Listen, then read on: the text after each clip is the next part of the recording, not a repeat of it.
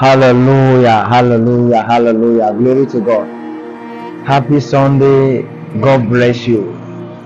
I want to show you something from God's word. I want to show you a message God placed in my heart last night.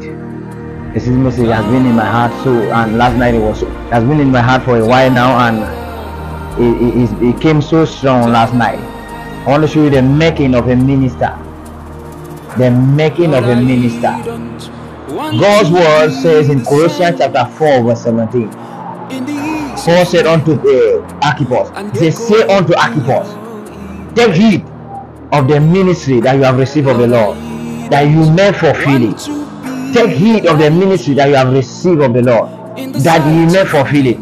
The making of a minister.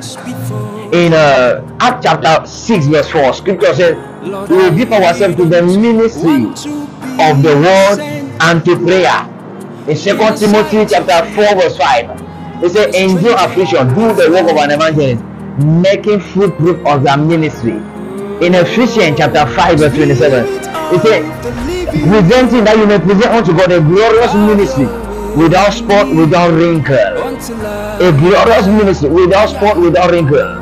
In 2 Corinthians chapter 5 verse 18, it says, God reconciled us to himself through Jesus, whereby he gave us the ministry of reconciliation.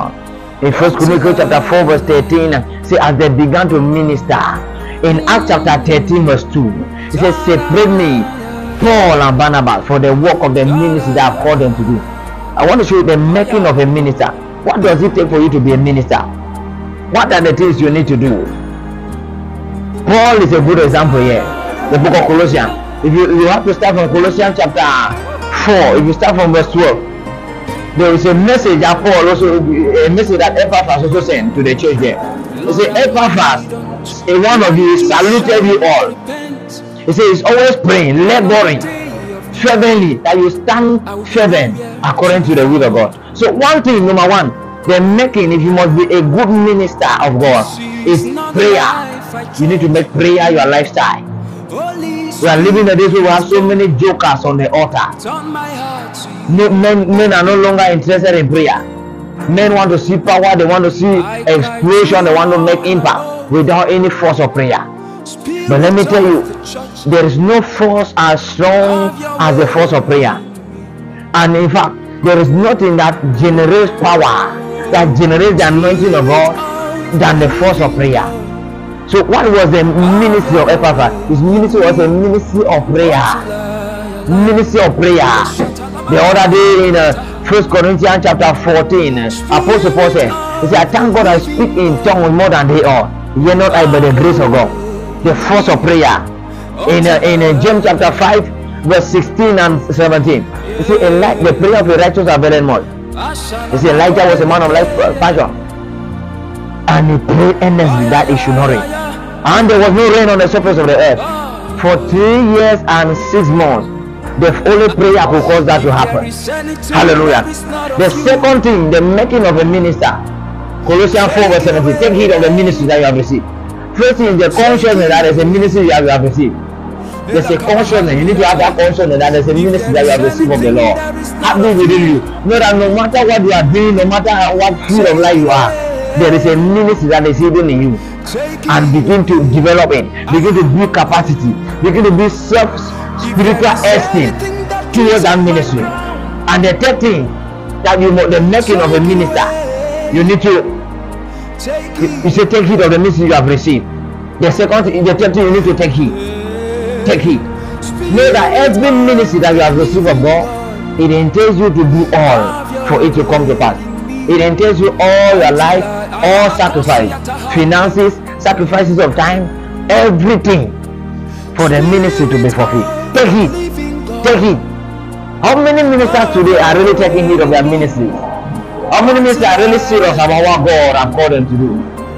Nowadays you have so many ministers, if they are not interested in reading, they don't like reading, they don't like studying, yet they want to be ministers. You can't be a minister without reading. You can't be a minister and you make impact without studying. Hallelujah. And the fourth or the fifth, they say, take heed of the ministry that you may receive, that you fulfill it. Know that you are supposed to fulfill it. There are principles for you to fulfill ministry. There are principles that need to be put in place for you to fulfill the ministry that you have received. One of those principles is called a law. One of the laws is the law of mentorship. The law of mentorship. You need to be mentored.